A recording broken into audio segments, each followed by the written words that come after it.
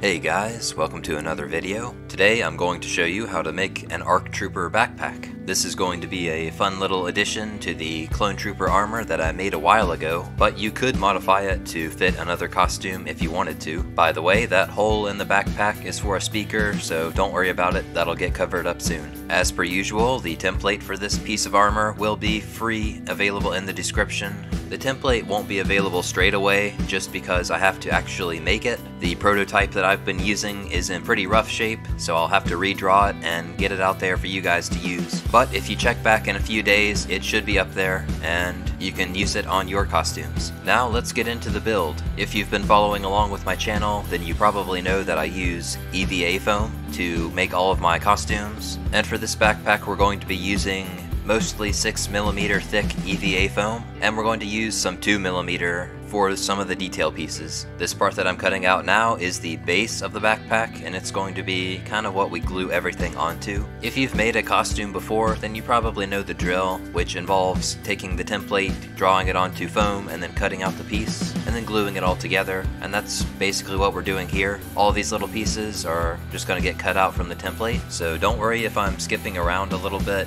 All of the stuff that I'm cutting out is just straight from the template. I will point out that you should take note of the difference in foam thicknesses on this center section here where these two circles are. The one underneath is going to be 6mm and the ones on top are 2mm. Now for these panels on these sides, they're oddly shaped, but the smaller one is going to be on the right side and the larger one is going to be on the left side, and there's a reason for that, so just make sure you don't get them mixed up.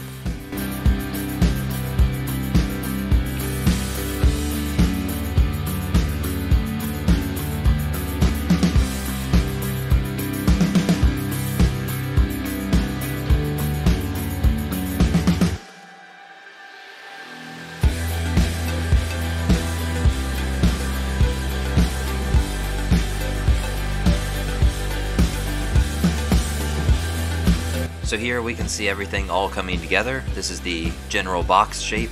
You'll want to take note that the hole in the center is specifically for the Clone Trooper armor, and that's going to fit sort of on that mini backpack that the Clone Trooper has built into its back. So if you weren't going to fit this onto the Clone Trooper, you might not need this hole in the back. You could make a different one. Just depends on whatever you want. And this hot glue that I'm adding here is just purely for support on the inside. I wanted to make sure that none of the panels on the side would cave in. Now that we've attached the top and bottom of the box shape, we can go ahead and start fitting some of the top pieces on. You'll want to note that the top and bottom are different shapes, so mark them down when you cut off the template so you don't get them mixed up. Now I've gone and skipped ahead a lot on this next part, but honestly it's not that complicated. I didn't even really bevel some of the pieces, but really all you're doing is gluing the pieces together and fitting it onto the top of the box shape. I also added a little stand and a strap for the speaker to hold on to, but those are very simple. There's really nothing complicated about it. And if you don't have a speaker, then you don't have to do this part anyway. Now, when attaching the backpack to the actual Clone Trooper back armor, there's a few different methods that you can try. I tried to use magnets at first and found that they didn't really work as well as I'd hoped they would, so I ended up using Velcro later on, as you'll see, but for this part I just wanted to show you the magnet method. It worked pretty well at first with just the magnets, but once weight was added to the backpack with those PVC pipes that we'll add later, and like when I put the speaker and my phone and stuff in the backpack, it really weighs it down and the magnets just aren't enough. Now moving on to those tube things we see on the backpack,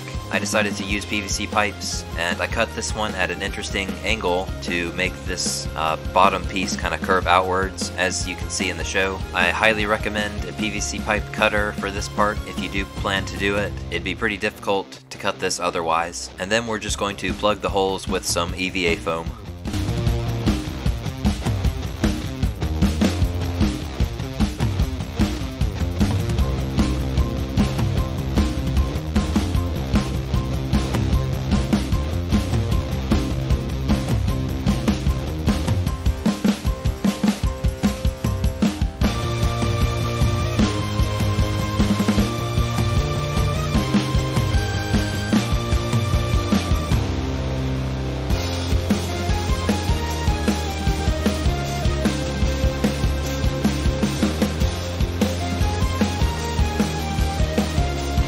So now we're going to move on to painting real quick, and I wanted to paint it before I attached the tubes onto it because it would be difficult to paint underneath of them. The paint that I'm using is called Plaid FX. It is specifically made for EVA foam cosplay, so it's very flexible to match the EVA foam's flexibility. On my Clone Trooper, I used normal spray paint, and it chips off all the time since the foam is really flexible and the paint is not, so definitely use something like Plaid FX paint if you're going to make EVA foam cosplay in the future. From what I can tell, there is no spray-on version of the Plaid FX paint. It is purely from a bottle where you have to brush it on, which is not a problem, but just be aware of that. Now moving on to those pipes on the backpack, we're going to wrap them in some EVA foam just around certain areas to match the look of the TV show. This little rectangle that you can see here has been scored a little bit on one side, and that just means that I cut slightly into the foam to give it a little groove, but not all the way through it. And I'm using contact cement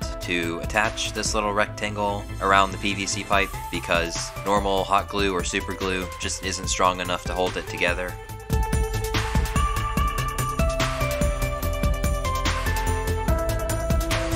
Once that contact cement has dried and we're ready to stick it together, you'll want to make sure that you wrap the foam the right way around where the little groove is more towards the bottom of the pole. Also, I did bevel the bottom edge of the rectangle, so it's going to be at a slight angle, whereas the one at the top is just going to be flat. I also wrapped it around the pole at a position where the seam line would be least visible. So that's another thing to take into consideration, is there's going to be a seam line somewhere when you wrap this around, so you'll want to make sure it's in the least visible place. There is a second pipe on the backpack, and we're going to wrap that one in some 2mm foam. This is the green stuff that you can see here, just to give it a little bit more width. And just like the last one, we're going to wrap some foam around the top of it. This is going to give it that look in the TV show. I'm not really sure what these tools are, but this is what they look like.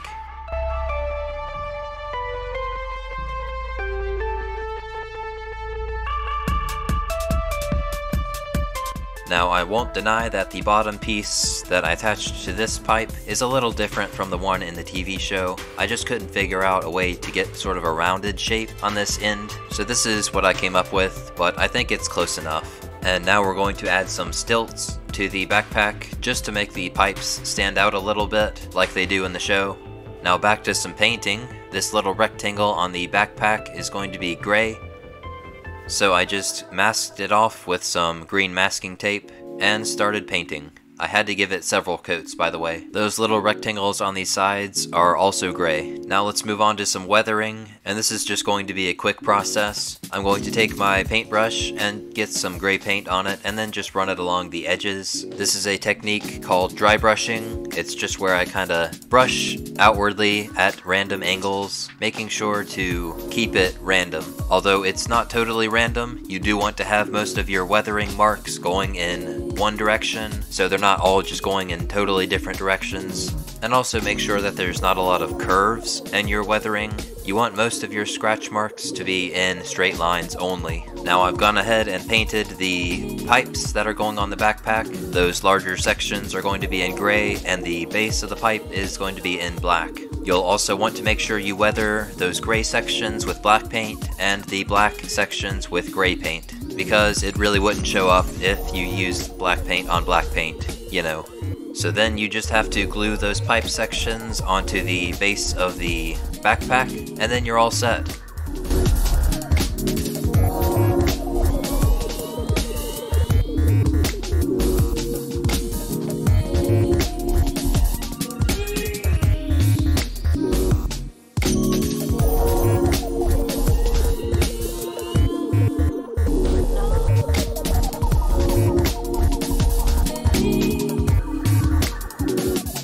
Now I did add some Velcro, as you can see here, and this will help secure it to the back of the clone armor a lot better than those magnets will, but I left the magnets on just as a guide. As for the speaker, you can see it sits on the back and points outwardly. If you have a different sized speaker, then you may have to change around some things or reposition that panel that it sits on. But so far it has worked perfectly for me. The only issue I've had with the backpack is some weight, where the sides of the clone armor tend to open up a little too much, but that could be fixed with some elastic around the waist. In the next clip, I'm going to show you how I attached it to the clone back, and unfortunately, I had to put Velcro on the clone armor permanently. Now, I don't plan to take this off, so that's okay with me, but if you wanted to have it removable, then you may have to be creative. Otherwise, that's about it, guys. This has been a fun little project, and I'm glad I was able to get this in before Halloween, but I had to rush it quite a bit, so it's definitely not perfect. Anyway, guys, thanks for watching this video. Please leave a like and subscribe if you want to see more content like this, and thank you to my Patreon supporters for supporting me through this,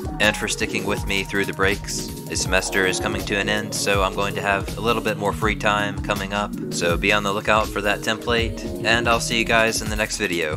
Bye guys!